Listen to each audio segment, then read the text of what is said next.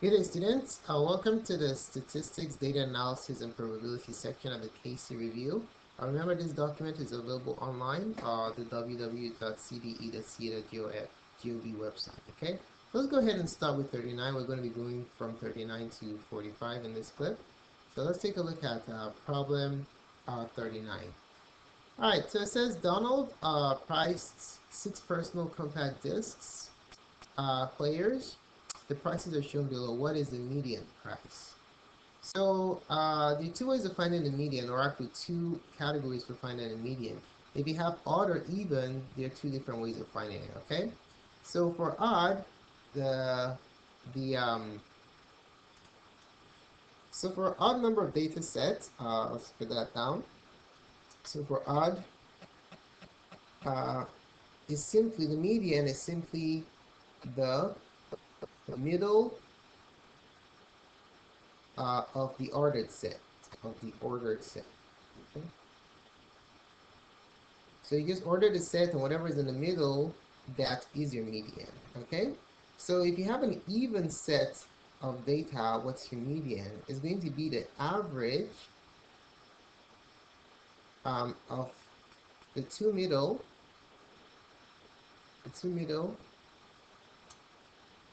of the ordered set. Okay. You notice that in both cases, you must order the set. The set must be ordered either in either in ascending or descending order. Okay, it doesn't matter the way you order them. Okay.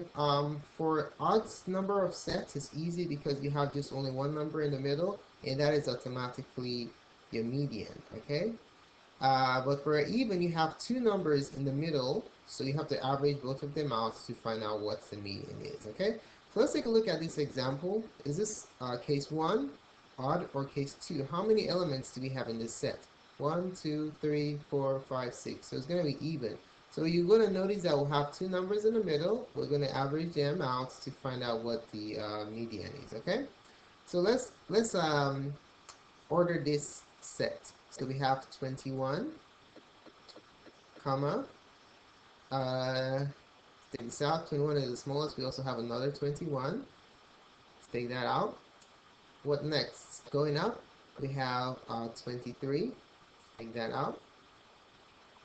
And then we have 25. Take that out. 31. Take that out. And 39.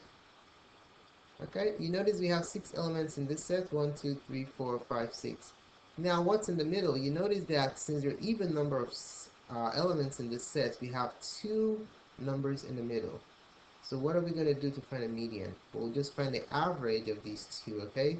So the average is the sum of values divided by the number of values. So let's find the average. The average is going to be 23 plus 25, which is the sum of values. How many values are we averaging? 2 divided by 2, okay? When we sum the top, we'll get 48 divided by 2, and the answer is 24. So the answer for question 39 is option B. Alright, let's move on to question 40. It says Rico's first 3 test scores in biology were 65, 90, and 73. What is the mean? Mean is like the average, so the mean, let's write down the formula again. The mean is equal to the sum of values divided by the number of values.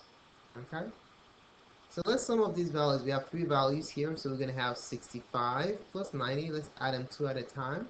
65 plus 90, 5, 6 plus 9, 15.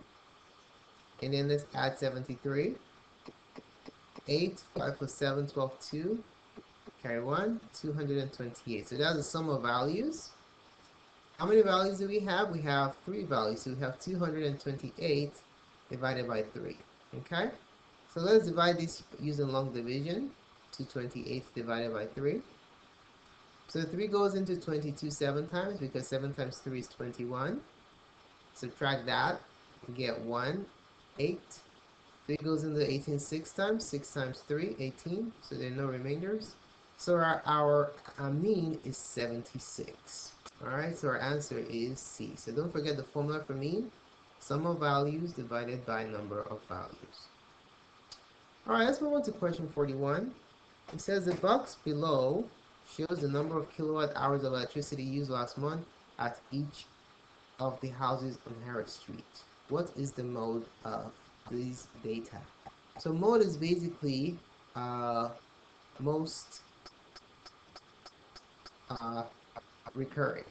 Okay, most recurring, or the element that shows up the most number of times. All right, so that's your mode. All right, so what we're going to do is we're going to tally the number of each element of this set and see which one repeats the most or occurs the most, and that will be the mode. Okay, mode is another word for most. All right, so let's start with 620. How many 620s do we have? 1. So for 620, we just have 1. We're going to use tally marks here. Next element is 570. How many 570s do we have? 1, 2. So there are 2 570s. 590s. How many 590s do we have? We have 1, 2, 3. Okay, we have 3 590s. How many 560s do we have? Exactly 1 560. And then how about 640? How many 640s do we have? Exactly 1 640. And how many 580s do we have? We have exactly 1 580. Okay, so which one occurs the most? That's your mode. The one that occurs the most is 590. Okay, because it's 3 times and everything is less than that. So our answer for 41 is option letter C. Alright, let's move on to 42. In question 42, it says, the Smithburg Town Library wanted to see what types of books were borrowed most often. Alright, so they use this chart right here. So it says, according to the circle graph shown above, which of the following is going to be true? Alright, so it says option A. It says, so for option A, it says more children's books were borrowed than romance and science fiction combined. Okay, so we're going to be comparing percentages here. So we want to compare children's books with romance and science. So children's books is 26%. So children is 26%. So what is romance and science fiction combined? So romance and science fiction, romance plus science fiction is basically 13 plus 18, right? So 13 plus 18, let's see which is more. If I add this up, I'll get 31. All right, so do we have more children's books than the combination of romance and science? Absolutely not. This is less, so this statement is false. All right. Okay, let's move on to option letter B. It says more than half of the books borrowed were children's, mystery, and art combined. So more than half, we know that half is what in percentage? Half is 50%, which is half of 100, right? So if I combine children's, mystery, and art, do I get more than 50%? That is the question, okay? So that's what we're going to do right now. We're going to combine those together and then see if we have more than 50%. So children's is 26 plus mystery is 20. Add that up first. We have 6 and 46. And then art is 4%. Add that as 50. So this is exactly half. Okay? Well, the question says more than. More than half has to be greater than 50%. 50 is not greater than 50%, right? 50% is not greater than 50%, so that means this is false. Exactly half, okay? So this is not good enough. Alright, let's move on. Our answer is either going to be option D or C. So let's take a look at C first. So it says more mystery were borrowed than art and science fiction combined. So what's the percentage for mysteries? Mysteries is 20%. And then art and science, art plus science is going to be 4 plus 18. If we combine that together, we have 22%. So is mysteries greater than art and science as indicated here?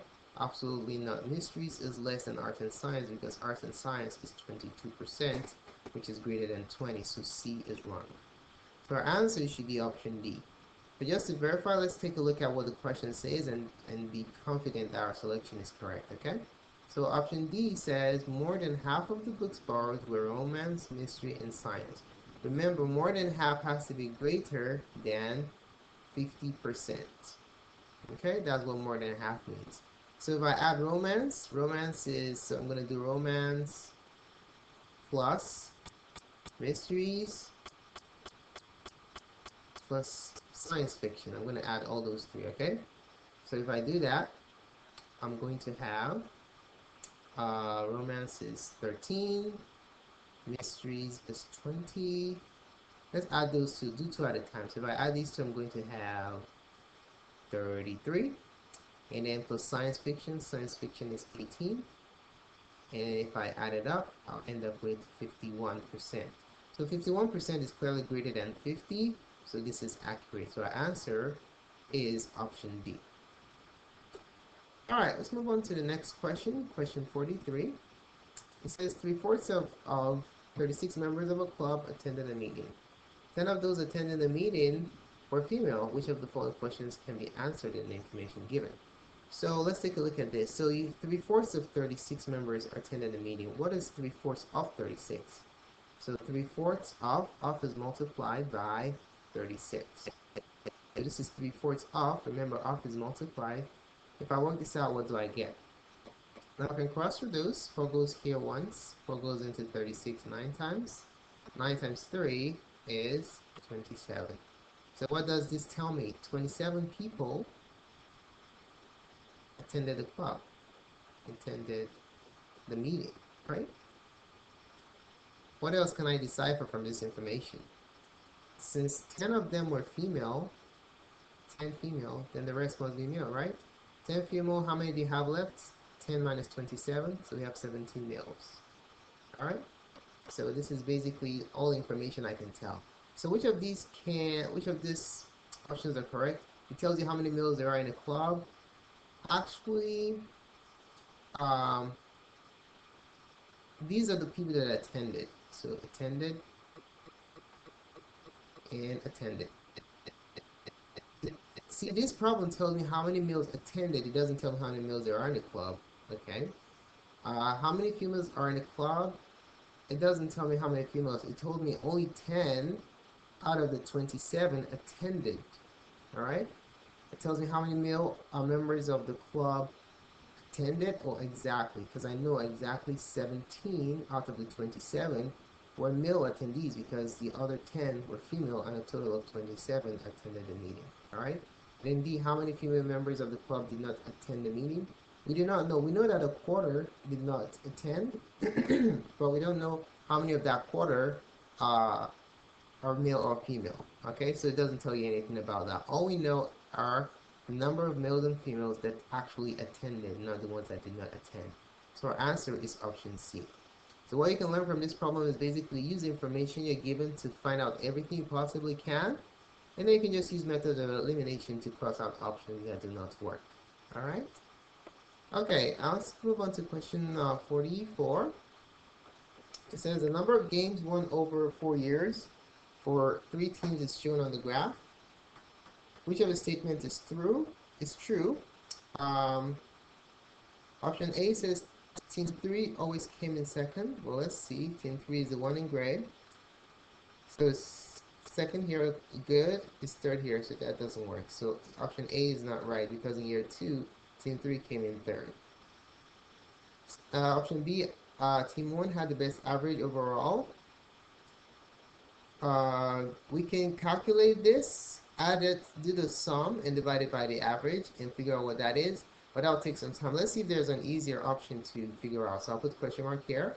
We're going to see if there's an easier option that makes sense. I don't know if this is true or false. Team 1 always won more games than Team 3. Is that always the case? Always. So is Team 1 always taller than Team 3? Year 1, yes. Year 2, yes. Year 3, yes. Is 4? No. Why? Because you notice team 1, which is the white one, is shorter than team 3, which is the gray one here. But in other cases, team 1 is always higher. The white one is always taller than the gray one. You notice? So it's true for the first 3 years, but for the 4th year it was false. So that's not true. Team 2 won more games each year than in the previous year. So the question is, in option D, does the number of games won by team 3, does it keep, by team 2, does it keep going up every year? Well, let's see. This is team 2 in year 1. In year 2, it went higher. In year 3, it went higher. In year 4, it went a little bit higher. But notice that every year there was an increment, right? So that means that team 2 won more each year than in the previous year. Answer is option D. Okay? So you notice how it went through? This one is a little bit iffy. I wasn't sure if that was the right answer, so I skipped it and I looked at other ones to see which one was easier. And we found out that D was an excellent option that was true. Okay, so the answer to 44 is D. All right, let's take a look at question 45. It says the total number, the table shows the number of real estate transactions by type for a city. Okay, so which of these statements is true? All right, so let's take a look at this. For option A, it says more than half of the sales were single-family residences. So more than half. So what is half of this? Let's divide this by 2. Even though if you look at it, 400, if you divide 400 by 2, you're going to get a number that's, if you divide 452 by 2, you get a number that's bigger than 200, right? So is this up to 200? Absolutely not. So this is less than that. All right, so let me just show you the steps. So what I do is I take the total, 452, divided by 2. 2 goes into 2 goes into 4 2 times. 2 times 2 is 4. Subtract, bring down to 5. 2 goes into 5 2 times. 2 times 2 is 4. Subtract 1, bring down to 2. Remember, always drop down the numbers when you're dividing. 2 goes into 12 6 times. 6 times 2 is 12. We made it 0. Is this more than 226? Absolutely not. So A is not the answer. All right, let's move on to option B. More sales occurred for land than in all the areas combined. So land, we have 255. So what's left? Is what's left bigger than or less than 255? We can even look here and we can tell that it's going to be less because this is much bigger than halfway. All right, so let's do the mathematics just to be sure. I'm going to subtract land from the total and see if I end up with a smaller number compared to the land number. Okay, so borrow 1 from here. 12 minus 4. 12 minus 5 is 7. 4 minus 5 over another 1 makes 3. 14 minus 5 is 9. 3 minus 2 is 197. So everything other than land, they all add up to 197. Is that less than the amount of number of sales for land? Yes, it's absolutely less, right? So that means that more sales for land occur than everything else combined because 255 is greater than 197. So our answer to number 45 is option B. Okay? Alright. So thanks so much for taking the time to watch this video. You can feel free to subscribe to my channel just by clicking up here. More videos can be found on mathgradesserver.com. Thanks again and have a wonderful day.